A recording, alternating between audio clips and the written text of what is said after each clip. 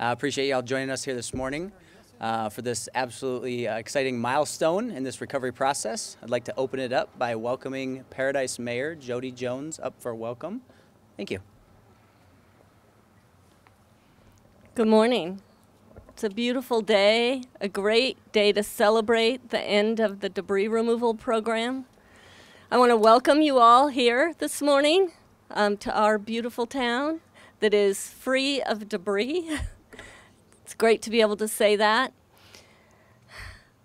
When this disaster happened, my only knowledge of federal and state disaster agencies was what I saw on TV after Hurricane Katrina. So I didn't know what to expect, but both Cal OES and FEMA were waiting when I arrived at the Operations Center on Friday morning after the fire, and they've been with us ever since. The partnership has been fabulous. This debris removal program, I was told there was 2.5 times the debris there was at the World Trade Center, and it's in about 9 months. And there were a lot of rain delays, and it's all gone. The efficiency, the partnership, the knowledge, and just the can-do spirit of Cal OES and FEMA in helping us to get this accomplished is phenomenal. This house that's behind me, under construction, it wouldn't be there.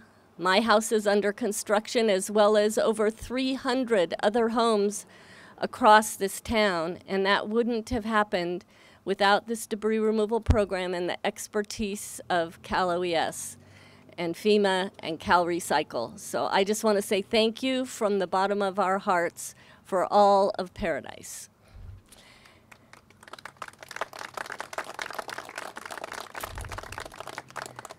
And at this time, I'd like to introduce our Assemblyman, James Gallagher, who's also been helping us with all kinds of things since the disaster, and I appreciate him as well. James? Well, thank you, Jody, and it's a pleasure to be here with everyone this morning. Thank you. Welcome to Paradise. This whole situation, the aftermath of the Camp Fire, is something that we would never want to happen, and the devastation that we've seen. And I remember in those early days as we were meeting in the Emergency Operations Center and starting to discuss how do we help this town and this community and the other areas affected, Magalia, Concow, Yankee Hill, how do we help people recover? It seems so overwhelming. And as we were talking to people in evacuation centers and dealing with the many different needs in the aftermath of that fire, we certainly just felt a deep sense of despair. But in those moments, as we began to work together and as we started to outline all the things that needed to be done and started to work with our federal partners and our local partners, I was just amazed at how well everybody began to coordinate their efforts, how everybody be able to fill their role. And this was a big part of it, is this debris removal. I think when we first, just looked at how much debris was going to have to be removed in order for this community to recover, it seemed insurmountable. But with this team that was working together here, FEMA, Cal OES, Cal Recycle, and then the contractors who ultimately got the jobs, you saw that seamless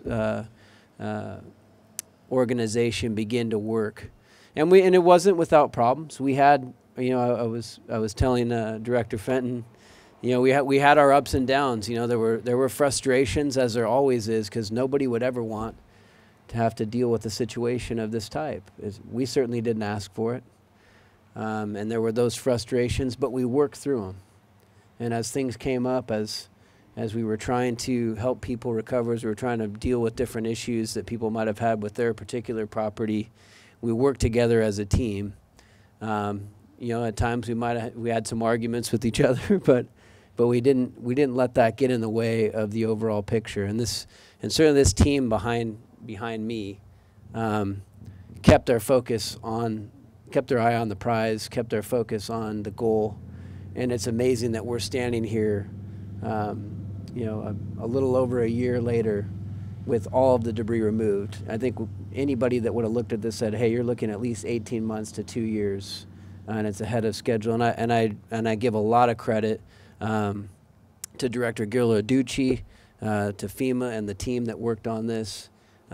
He would probably say he's had too much experience in this of late, and certainly as I said, none of us would have asked for this. But I think that there's been lessons learned from other areas, and it was brought to bear here as we've completed this project. But the greater thing about all this is it's giving people the opportunity to rebuild. A home being rebuilt behind me. We're seeing, you know, over 300 building permits moving forward. By the end of the year, maybe 500 building permits, and you're seeing the strength of this town as it recovers and rises from the ashes stronger than ever before. So it's a pleasure to be part of that. I want to thank everyone that did the real hard work of making it happen each and every day, and we are truly grateful and ready to move forward. Thank you. And I'd like to invite up Director Mark Gillo Ducci from Cal OES. All right. Wow. Well, good morning, everyone, and so happy to be with you today on this very monumental accomplishment. You know, a year ago, as we approached responding to this fire and the enormity of the situation, we look back and we think, you know, at the time, such complexity, such immense scope and scale to be able to have to respond to this. How will we pull together an organization that could rapidly address the recovery? Because we know that recovering, cleaning out the debris after these events and getting the community back in a place where it can effectively rebound and begin that recovery process is critical. But it was a daunting task. And look, we had, you know, over 11,000 structures that needed to be removed.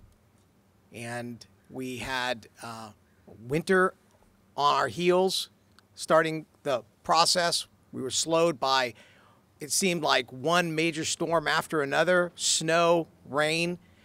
And we were very, very concerned that we were never going to be able to get and meet the metric. But we thought, you know, maybe a year and a half or 2 years before we could get this cleaned up.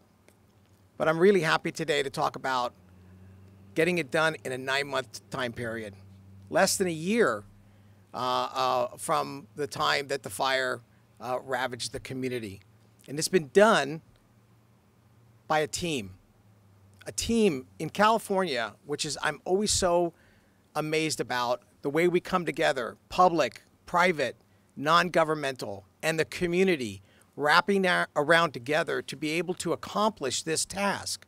This wasn't done by one specific agency or one specific organization, but a collaborative effort of many with a common set of objectives and a metric that we were all going to be very specific on and focused on getting this community cleaned up and getting it ready to get rebuilt. And seeing the rebuilding that's going on behind me and listening to Assemblymember Gallagher talk about 300, 500 in the next year, building permits, working on being able to address the ability to have better water systems, better sewer systems. These are all fantastic accomplishments that go along with the ability to, one, get the community cleaned up. There are other parts of the country where they have had disasters that they're still working on getting their debris cleaned out, still addressing their recovery priorities. But here in Paradise and here in California, and let me just say that while the recovery here was going on, it's not like we haven't had plenty of other activities going on in California, including additional multiple fires, a major earthquake, something called the PSPS that's affected all of us. All of these things are happening in the backdrop, But the focus of this community and the focus of this team has been to continue to get the community cleaned up. And it's been a Herculean effort. And I want to thank specifically all of the contractors. I want to thank the community, the patience of the community, the mayor, the town manager, our county elected leaders, our recovery coordinator, Cal Recycle, Cal EPA, and the National Guard, everyone coming together, and of course our partners at FEMA who have navigated us together with this. This graphic really shows an amazing amount of debris that was cleared out. 59 trips to the moon. That's pretty phenomenal, right? You know, 4 Golden Gate Bridges worth of debris. It puts it into context of how complicated this effort was.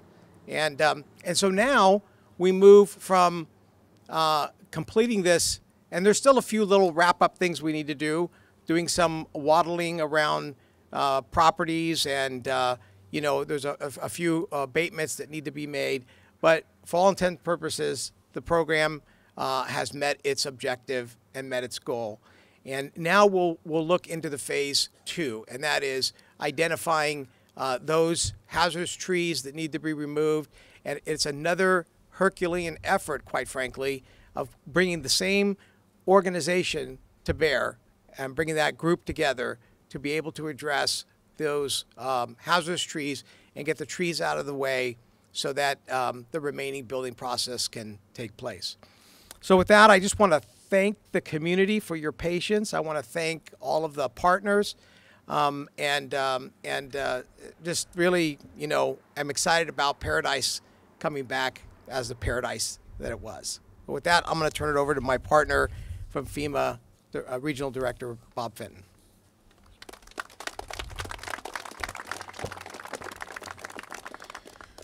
I'm proud to stand here today to recognize the completion of the largest debris mission in recent California history.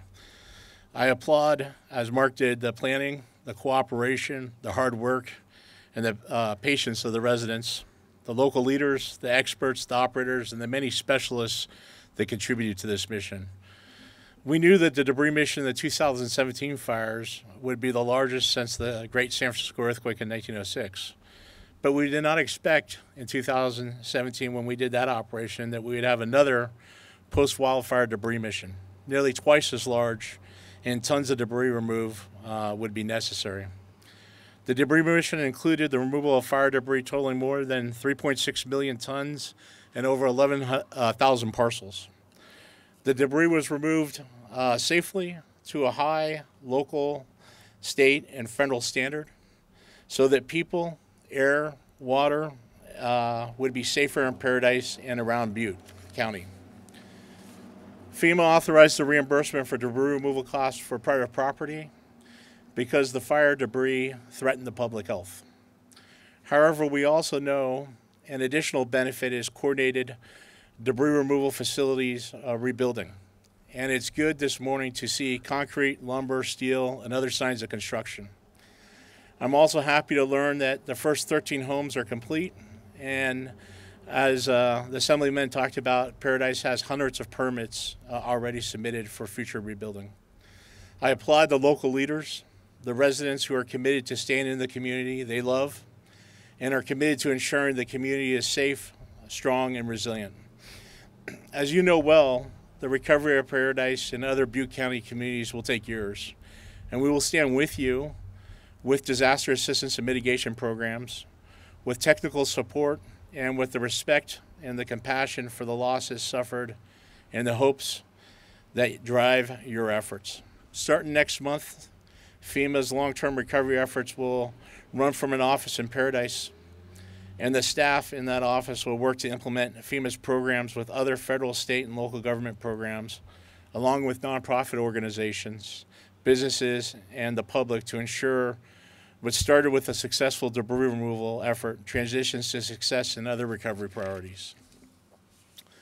Let me just end with saying I applaud the leadership of Cal OES and my partner Mark Gilladucci, Cal Recycle, as they have shown again as fire debris experts the dedication of local officials throughout the months of debris removal and the persistence of survivors from all communities impacted by the Camp Fire.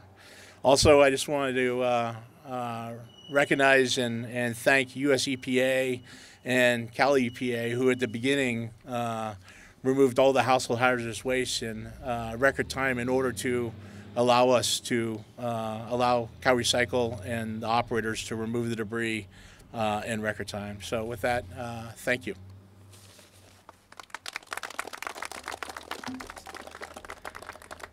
And next, I'd like to introduce Ken DeRosa from CalRecycle.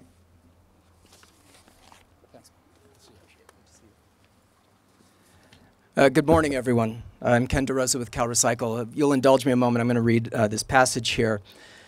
And now the sun with more effectual beams had cheered the face of earth and dried the wet.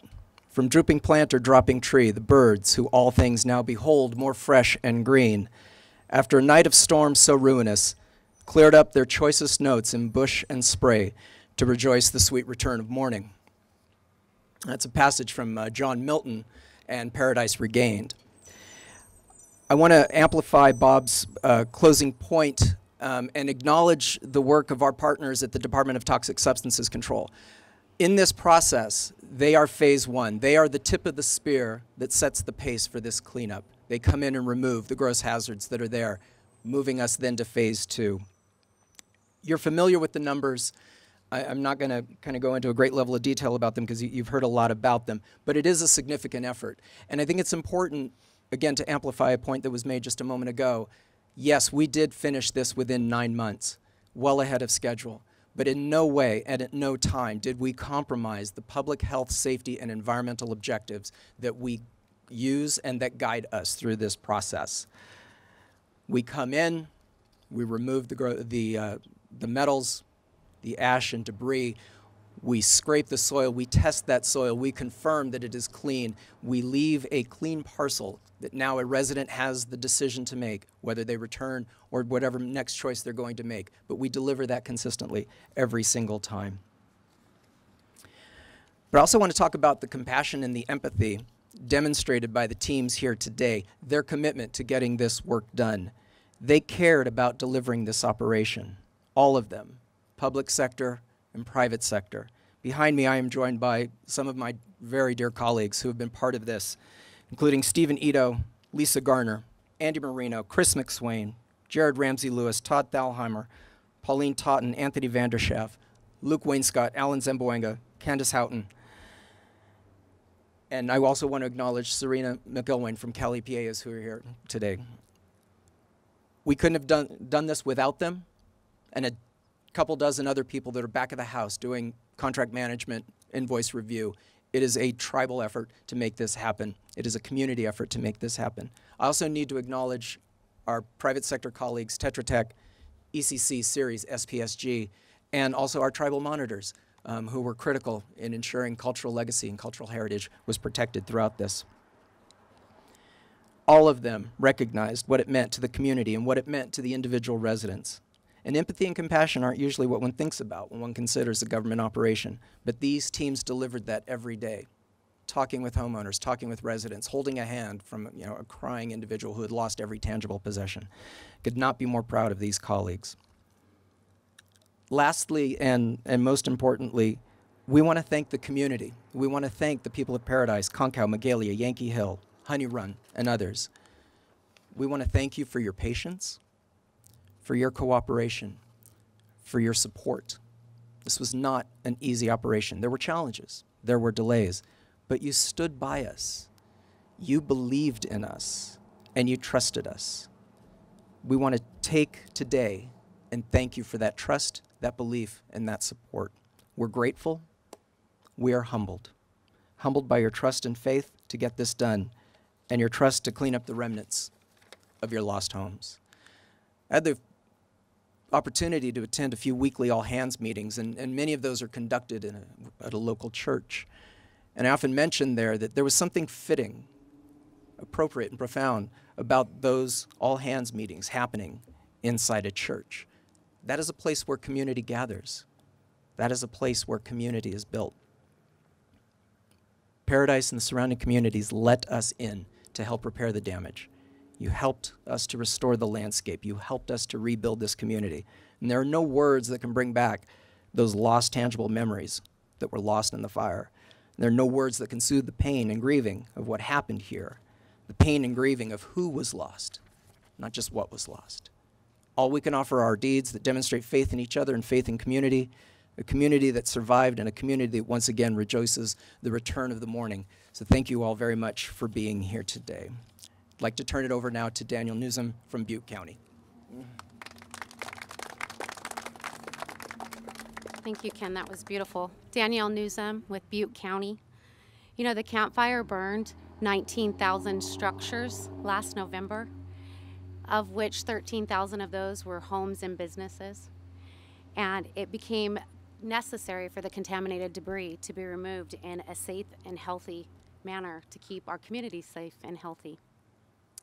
And so I want to start off to just thank all of our survivors of the Camp Fire and each and every property owner who went down and visited a right of entry center or the disaster relief center, mitigated their way through, asked questions, and started the process of completing their ROEs and finding their forms and making it possible for the state and all of our partners to clean the debris. Thank you, similar to what you just said. I want to thank you for your responsivity, your trust, your courage, and your partnership throughout the process. The county also would like to thank our state partners, starting with Cal OES and Cal Recycle, Cal EPA, DTSC, and our federal partners, FEMA, Army Corp, US EPA, for successfully executing and partnering with us in this process for the largest debris removal mission that California has seen. The county set up a right of entry center December 10th, less than a month after the Camp Fire event. And from that day until this, we've collected over 11,000 right of entry forms and all of the necessary materials for that. And we've met with all of the survivors and heard their stories, and that was a real important part of this process. And we really appreciated that throughout the debris removal mission, while we were doing all of the right things for all of the right reasons, that we partnered with our survivors and our state partners to really make sure that we kept our eyes focused on being survivor sensitive and helping to everybody that has been affected by the Camp Fire look forward to the future. So this is a really significant moment for debris removal and all of the hard work and long days and long nights for everybody that it impacted, because it signifies something very different for each individual, but as a whole and throughout our communities, it signifies another step through recovery and another step towards rebuilding and hopefully new beginnings.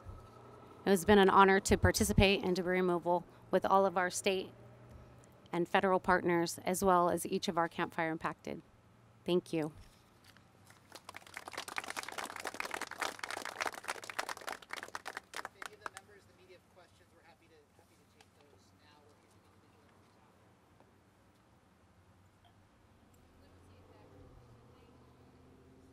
The question is, what was the actual completion date? What was Ryan or one of our different folks? So the actual completion date was November the 6th. 2 days before the anniversary. What he said. How many people did it take? Like, is there a figure for that? Yeah. So total with everybody involved, close to 5,000. Yeah. And it varied in times. And that was for all the different agencies and private partnerships, contractors across the board. So when you think about the enormity of this particular event, starting with the fire itself, the massive state and federal response to the fire, suppressing the fire, addressing all of that, and then the next phase, which was the recovery. There was close to, when we had the fire up here, and there was several fires around the area, it was close to 30,000 responders, and in fact, I think we moved, OES moved 35,000 different fire responders or law enforcement through the mutual aid system for the fire itself. And then, 5,000 or so on the scene here in the recovery, probably another several thousand back. Again, monumental effort by many, many people, focus on a set of objectives with very tight metrics. And it really speaks to the ability that performance metrics and a clear, concise plan is very, very important to be able to address these very complicated you know, enormous type situations.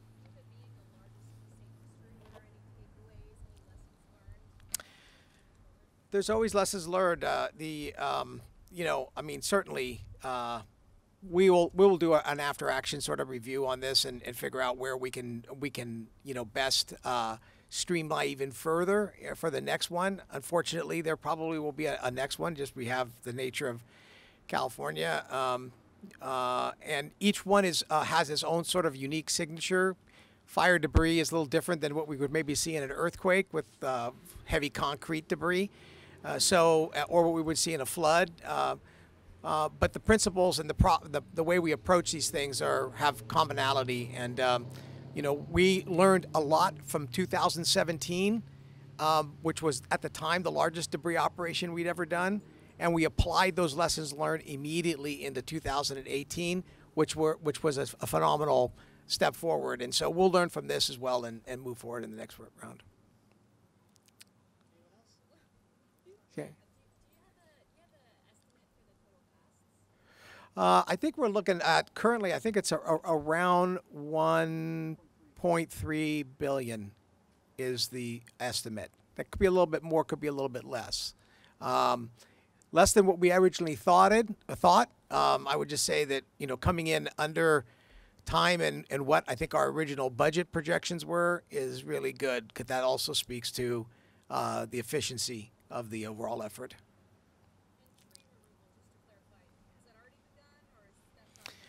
Yeah, tree removal will begin in the January timeframe.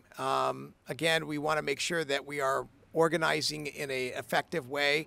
And sometimes you have to go a little bit slow to go fast in the long run, and that's exactly what we're doing here. Different set of contractors, different set of approaches.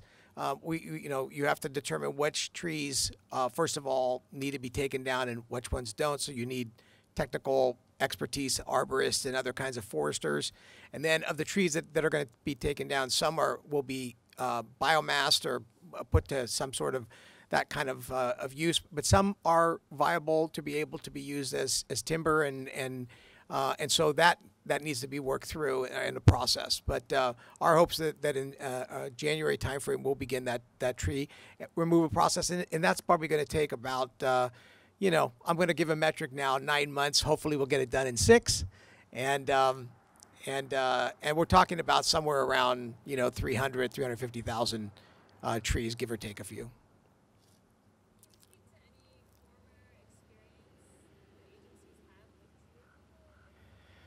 Well, in 2017, in all of the fires that we've had over the course of the last several years, there's been some level of trees that have to be removed. But probably the biggest effort was after a fire was in 2017 in the North Bay fires. But I will tell you that the state of California has been working diligently since the end, well, actually almost the middle of the drought, so 2016 or so, where we started to see massive tree die-offs in the Sierra Front. Some 250 million trees have died due to bark beetle and all of the drought-related impacts. And we've had a very extensive tree removal operation that's been going on. And that's been private contractors, that's been the Caltrans, it's been Cal Fire. We've had folks from the you know, private sector, loggers. Everybody's been working on that effort as well. So trees are, you know, it's and each one is unique. The ones on the bug kill can't necessarily be used for building because of what the bugs do to the trees, but they can be used for other sources. So we try to leverage everything. Just like the debris here, concrete was all recycled, steel was all recycled. Happy to show you some phenomenal photos of the massive amounts of steel that was just recycled from this event. Thousands and thousands of cars, etc. All of that goes through recycling process. It gets used as something different down the road. So we're really happy and proud of that we do that here. Anything else? Okay. Thank you, everyone. Thank you.